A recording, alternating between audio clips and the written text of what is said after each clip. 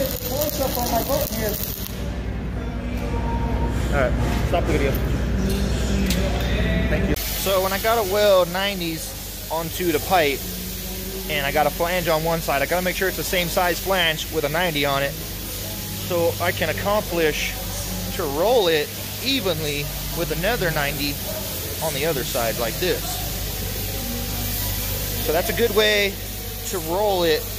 Alright, got the helper there making the fit, got it on my rollers. That one's kind of off of it. I more so roll it on these rollers by off the hook chain and fab, because those rollers I feel are the best rollers. But yeah, it is what it is. A weld I made a couple days ago. Alright guys, I'm over here and I'm hot passing right off the bead. You see I leave a little bit of trash in there because I'm burning pretty hot. And I'm running the 532. Is that how many amps there, Dylan? 207 amps. I'm running the 532 in there. And you can see I'm pretty much flushing it out with one pass. It's taking me a little bit more in rods. But I just wanted to kind of give you an idea of what I'm running and how hot I'm running. So when I go to strike up this arc here, a lot of people ask me about the striking of the arc.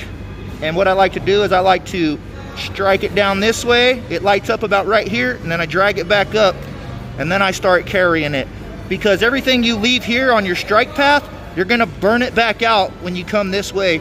With all that heat, you're gonna burn out whatever you dropped off to strike it. So if you broke the flux right here, don't worry about it. Keep dragging it, get it lit, bring it all the way back up, and lay it down and start spilling it, because then you're gonna be able to burn out all that trash that you laid down. So don't worry about your rod being busted on the top. Just don't strike up right here and start right here.